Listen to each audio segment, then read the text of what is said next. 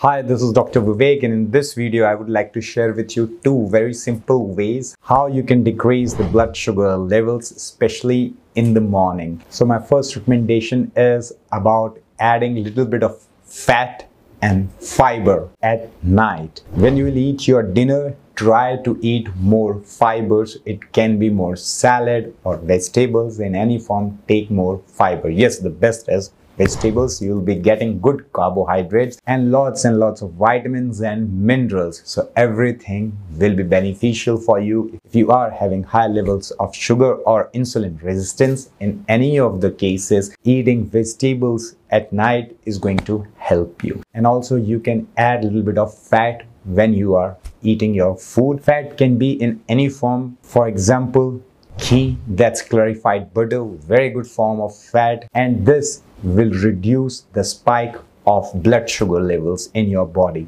So fat and fiber, F and F, this is my first recommendation. Second recommendation is about apple cider vinegar.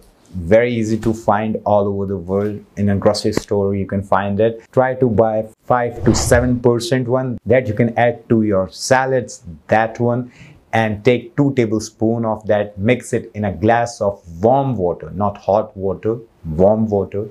Just add it and drink it at night before sleep. If 2 tablespoons is too much for you, then you can go for 1 tablespoon. See as you are comfortable, and drink it through a straw, because it will be much better for your teeth and oral cavity that you are drinking it with straw. Otherwise it can damage the teeth. So that's why use a straw and drink it, and this can help you in decreasing the blood sugar levels in the morning, because the acetic acid in the apple cider vinegar will decrease the glycemic index of the food that you are eating, and your insulin will not be spiked in comparison to the food that you have eaten without apple cider vinegar, or the night that you haven't taken apple cider vinegar.